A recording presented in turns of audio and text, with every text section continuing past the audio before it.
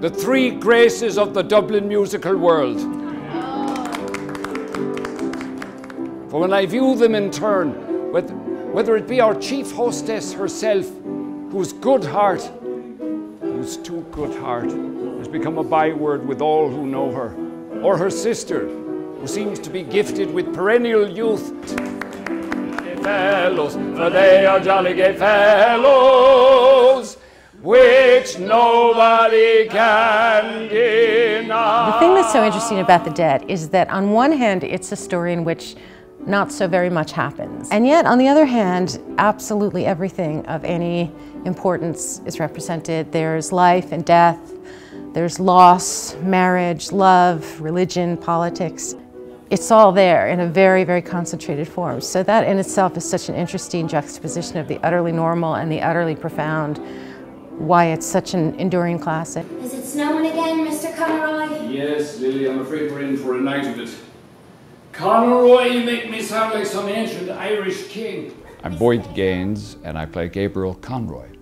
Gabriel Conroy is a teacher, we think, at University College Dublin. My name is Kate Burton, and I play Gretta Conroy. In the story, myself and my husband come to this wonderful festive holiday party of his aunts, Kate and Julia. Gentlemen, Aunt Kate. A wonderful surprise. I have persuaded my sister to sing.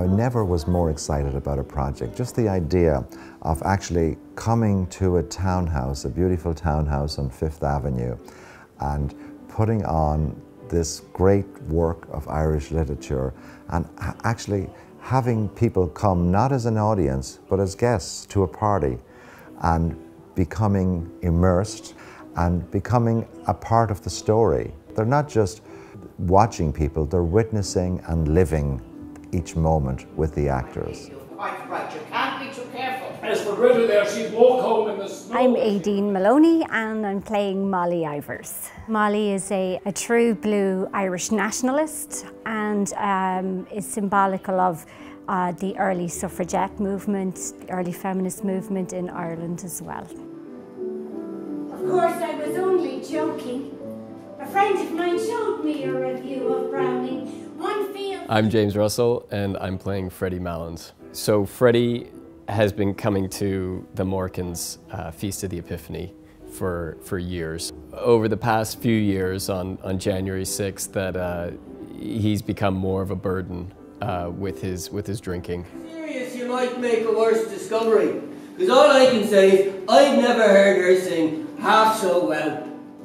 Well, the evening is a series of misadventures, in a way. There is one new participant in our evening, and that is a tenor called Bartle Darcy, and he kind of creates a little hullabaloo wherever he goes in the party. Everybody's very interested in him.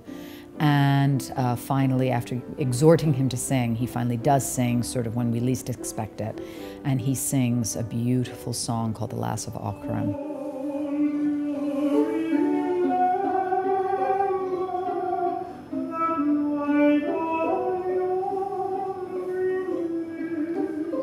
And she knows the song, but she's not sure where she heard it, although she's feeling that she remembers it from her youth. And from that moment on, a kind of train of events happens where she really suddenly puts together why she knows the song, and it sort of triggers a whole series of emotional experiences that she has with her husband. Gabriel has a moment where his wife unveils some secrets that she's harbored in her heart, and he realizes that the woman he's been married to, that he never really knew her. He was very delicate. I could see him so plainly. Such eyes as he had, big dark eyes. Such an expression in them. He's dead. Captures, I think, familial moments that we all recognize, but on a deeper, more existential level, recognizes the presence of death in our everyday lives.